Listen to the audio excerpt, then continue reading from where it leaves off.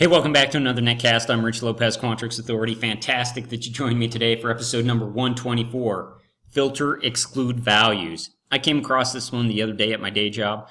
I was working through some data, and I was ready to put in an enhancement request in the Quantrix team for some development on their filtering capabilities, and then this one came to me, so I wanted to share it with you.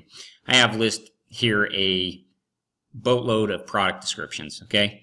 And some of these descriptions, or these products rather, are discontinued. That's what the DISC stands for at the very beginning of the product.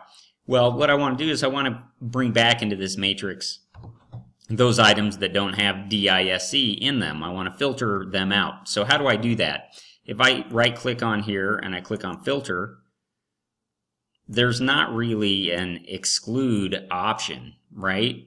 I mean, does not equal an expression, a comparison.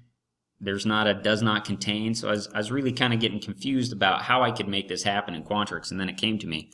What I need to do is I need to go ahead and select everything that's visible in the list in my values. That selects everything.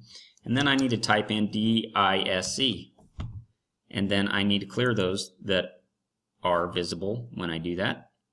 And you can see that in my little preview here, it looks like that, you know, these DISCs were they're cleared. I click OK, and now I have a filtered list.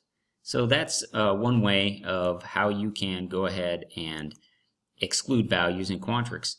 Go ahead and select everything, and then type in the values that you want to exclude, or begin to type in those values that you want to exclude, and then clear visible on those. And it should work for you every time. Anyway, I hope you find that useful. If you have any questions about Quantrix, I hope that you'll reach out to me at quantrixauthority@gmail.com. I want to answer your questions. I love getting questions. I love trying to answer them. And I absolutely love Quantrix. I love this software.